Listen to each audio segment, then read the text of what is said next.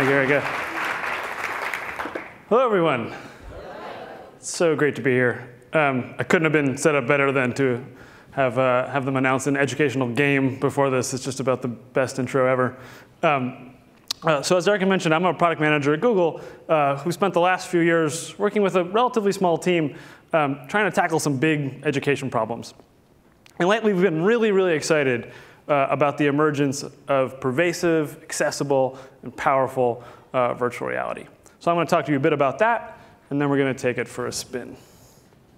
VR is really, really exciting to us as people who think about education and technology because it allows us to scale an aspect of learning that technology and sort of the educational establishment as a whole has really struggled to scale. And that's what I'll call here like experiential learning, like learning by doing, by seeing something for yourself, by like actively constructing knowledge along with your peers. And like, look at all the good things happening in this classroom, right? Kids are actively engaged. There's smoke. They're working independently. They're working together. This teacher's having fun. Everyone's having fun. This is a great day in school. But days like this are actually quite rare. If you go into schools and you see what's happening, actually relatively little learning is happening by doing. And that's not to like say schools are failing. In lots of ways, that's like a failure of all of us. It's a failure of the system. It's a failure of the technology. But we've known about this for a long time. Like our great pedagogical thinkers like John Dewey have been saying this over 100 years ago. And so here's one way to think about it. If there's any doubt that like technology's changed everything, here is St. Peter's Square in the Vatican in 2005 as Pope John Paul was being laid to rest. And here is that same square in 2013 when Pope Francis was being announced. Does anybody like notice a difference? Something has changed? That's 8 years. That's incredible. But classrooms haven't really changed that much. Here's a classroom in 1964. And here's a classroom 50 years later. They look pretty similar, right?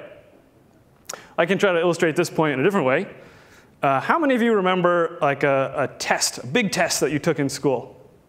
How many of you remember? OK. How many of you remember all the information on that test right now? Like how many think you could do really well on that test if you took it again right now? Not too many, I bet, right? How many of you remember a trip you've taken to like an interesting place, a country, a museum? About the same number. How many of you think you could actually like tell me important details about that trip or about that experience? A lot more of you. Right? So obviously I'm oversimplifying it a little bit, but imagine if you learned the stuff that was on that test you forgot the same way you learned about that interesting place you went. You'd probably remember it better.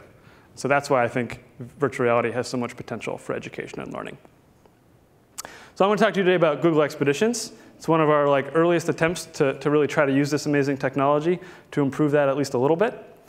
And Google Cardboard is what made Expeditions possible. Has anyone used Cardboard here? OK, maybe like a quarter of you. It actually started as a 20% project in our Paris office at Google, where some engineers from the Google Cultural Institute were trying to find a way to make viewing digital exhibits far more engaging. This was the prototype.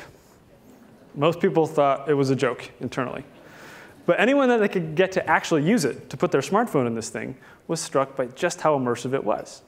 And the beauty of Cardboard was that it was completely unintimidating. It wasn't like this big thing that was connected to a computer. There was wires. It was just a piece of cardboard. So we took this. We did a little bit of that. And we ended up with this, which is what we still use today. You put a smartphone in that. Your smartphone becomes basically a VR headset. And we also released a full set of specifications that allowed others to build cardboard viewers of their own. And there are dozens and dozens and dozens of these things. They're made out of walnut, out of plastic, out of sheet metal, out of foam, out of all these different things. And so basically what Google Cardboard lets you do is it puts you in the middle of a sphere. And it uses the sensors on your phone to basically track as your head moves. You can then look at 360 pictures, 3D films. You can play games. You can do all these things. So just to illustrate what we were able to do with like Expeditions, for instance, it started with this really, really simple idea. Field trips are amazing. They're a really effective, fun learning experience. But they're really rare. They're expensive, they're complicated, and they're constrained by all these like physical realities like safety and time of transit and all these things. But when we saw how people were responding to Google Cardboard, we knew that there was something we could do there to help it tap into the same sort of energy for learning. So Google Expeditions started about 2 years ago when we decided we wanted to give teachers this sort of superpower that would let them transport their kids to anywhere. And to give you an example, we sort of built a quick little prototype, and we took it to a school in New York City, Bronx Latin. And we talked to this amazing teacher who had been teaching this lesson for 25 years about Machu Picchu. And it's a great lesson. It's like the kids imagine that they're archaeologists who've just come upon Machu Picchu, and they're supposed to try to like derive insights about what it was used for just based on how it looks. And this photocopied picture, this is the image of Machu Picchu that these kids were given. This is an amazing lesson. This is an incredibly enthusiastic teacher, and this is an incredibly uninspiring bit of media. But Google Expeditions was able to we were able to take this 360 imagery of Machu Picchu and seamlessly, like that part of the lesson still worked. Like we're not radicalizing pedagogy here. We're not trying to like change everything. We're not trying to intimidate this teacher by making her feel like she's doing something wrong. No, we just gave her this tool that let her use it to engage her students instead of this photocopied picture. OK, so I'm going to show you just a quick, it's kind of hard to get a sense for how it works, so I'm going to show you a video of it being used in a class. I'm going to introduce you to a guy named Lance Teasling, who's one of our favorite kids who used Expeditions, and then we'll take it for a spin. Can I get the video? My name is Lance Teasling. I'm in middle school in Eagle Grove, Iowa. Eagle Grove is not a very tall place. It's actually very flat. This is the tallest building on Main Street. It is about 50 feet tall. When I grew up, I want to be an architect and design skyscrapers. Yesterday at school, we went on a class trip, but this was not a normal trip with buses. This was something very different. The very first expedition we went on was to the Burj Khalifa. Go ahead and grab 2 hands and put them up to your face. It's so tall. Okay, we're going to go to the 153rd floor.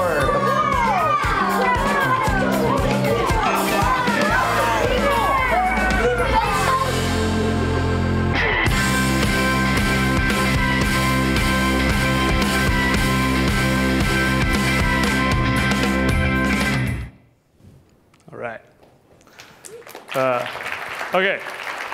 So now let's try it. So basically what I'm going to do is, the way Expeditions work is the guide has a tablet, which I'm going to have here. And we're going to show you what the guide is doing. And then I'm going to ask a few people to come up and basically be our students. But everyone will get a chance to use this right after at the networking reception. We'll have some demo stations. So we can't do one that's quite this large. But everyone should have a chance at that point. So can I get a couple volunteers? Let's see. We need, how many are we doing? I need 3. 3 people want to come up and take a trip to somewhere, anywhere. I see 1 over here, yes. 2, 3. All right, we have 3. Oh, and we have 2 more too, right? 1 more. Sorry, got my numbers wrong.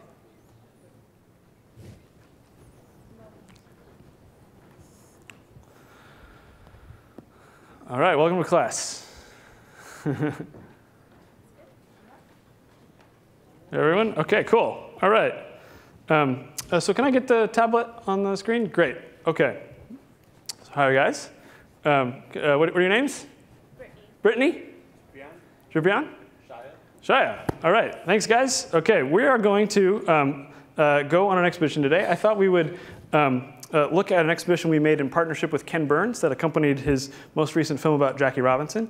But as you can see, when you're in the app, we have all these virtual tours here, things that we've made in partnership with a whole series of other partners. We've used Street View imagery that Google's taken. We have things to career expeditions where you learn about what it's like to be a metal artisan. We have a trip to the San Diego Zoo. We have all sorts here. But let's look at this one that we made with Jackie Robinson. OK, so here I am as the teacher. I'm opening this. And these expeditions are made up of a series of scenes. So you guys can now look in your viewers here. And I'm going to take you to present-day Brooklyn And this is actually the home of the, this is where the former Ebbets Field used to be. And we actually took this to a school in Brooklyn that's right here in this housing development. And we brought them here. And then I'm giving a little arrow. And we have this overlay of what Ebbets Field looks like on this housing development there before. So these little smiley faces, these are what these guys are looking at. And I'm able to point to these things. And if I want them to look at something, I can just make a pointer. And they get a little arrow in their screen that does that. Just to give this some context, many of these kids who, these are like kids, many of them are black kids from a disadvantaged community in Brooklyn. Like, they didn't even realize who Jackie Robinson was. Like, the name of the school is Jackie Robinson. We had to like put a stadium over it.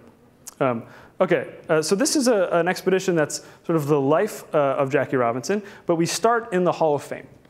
And here in the Hall of Fame, which is a place, again, in New York City, these kids had never been to Cooperstown. That's hours away. But we were able to show kids what it's like to be in here, and then to show them like the plaque, Jackie's plaque. So when they look at that, they get this overlay. These guys can see it. And you'll see in this application, we have a set of scenes, and I have this panel here where we've put a lot of information. So you don't have to be an expert in Jackie Robinson. You don't have to know everything about him. A teacher can just pick this up and use this. And in it, we have a whole series of preset sites that I can make, many of which have overlays that talk about different parts of Jackie's life.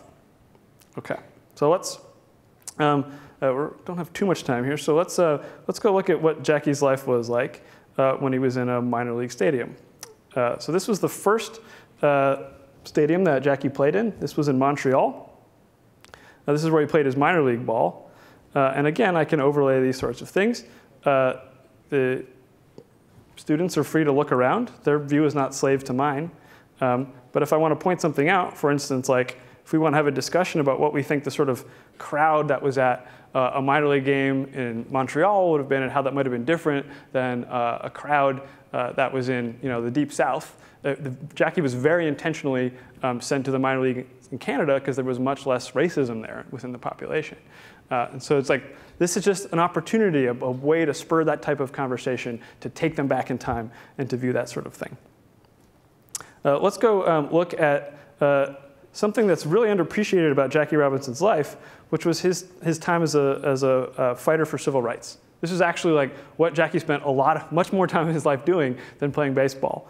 And so here's a present day image, piece of VR imagery of the Washington Monument and the Lincoln Memorial behind.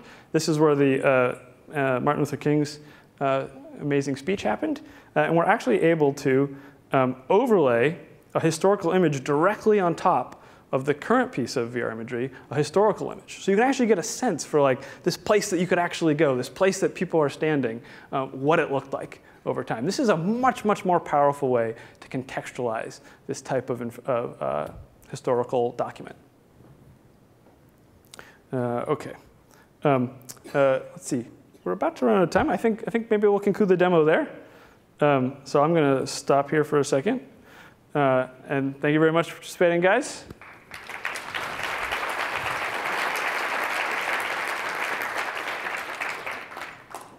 Awesome. OK, I'm just going to start with a couple of little concluding thoughts here. So we've been at this for just over 2 years. But we've already managed to take over 1 million students across 11 countries on expeditions. And actually, one of the things that I failed to mention before that we've done that's really important is we want this technology to work without basically with the fewest technological prerequisites it possibly can. So the tablet device that I was using there and the devices that the student were using, they were all communicating locally. So there's no Wi-Fi required. There's no internet connectivity required. Well, what I was doing was using this tablet as a little local server that was directly sending the imagery to those devices. So we could take it to a school in Ghana. We can take it to the rural Amazon. We can take it to India. We can take it to schools that have no technological infrastructure at all, and it just works. And that's been really important. So you'll notice a lot of the pins on this map are places that you would not reasonably expect schools to have computers, the internet, anything like that. And just to talk about VR a little bit more, last week was actually a really, really big week for VR. There was an amazing set of announcements that Oculus made. The Sony PlayStation VR launched. We announced at Google our new Daydream View, which is a much more powerful platform for mobile VR. And all this stuff is just going to get better, faster, smaller, cheaper. It's really, really early days. I think we're probably like maybe that big black phone, that like second one over from the left. That's about where we are right now. Right? It's only going to get quicker and quicker.